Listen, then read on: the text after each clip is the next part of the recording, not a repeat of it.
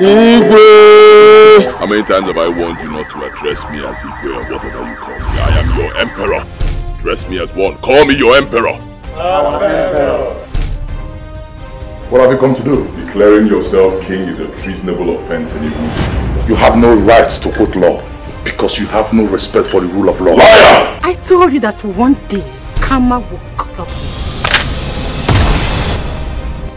I do not have time for the rantings of old, tired men. Ibegulu one.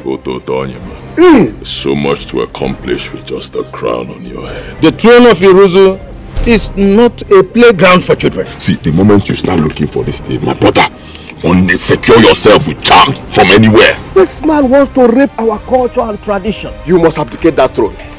Does anyone else here have any objection to me being king? I know you're all happy, you just don't want to smile. Okay. Smile.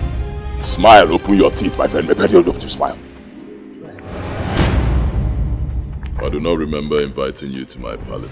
It's obvious you missed your way. No, it is you that have lost your way. We should remove him from that throne. Position is neither elected nor appointed. Arrest him! Sorry, Chief. We don't want to have any problem. Didn't you hear him? He said he doesn't want to have any problem. Where is that impostor? Your days are numbered. Step down or what?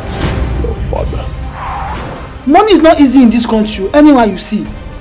See what I told you? I told you this thing. I don't like doing business with small boys who don't understand how our business works. And I can see you're already raving. You saw that guy knocked into a drainage and died. Obviously, he did not die. I told you to go there and confirm. Open the idiot. He barely go there and make sure he dies. Come here. Sir, I won't tell anybody what I saw, sir. Please. What did you see? I didn't see anything. I'm blind. I can't see.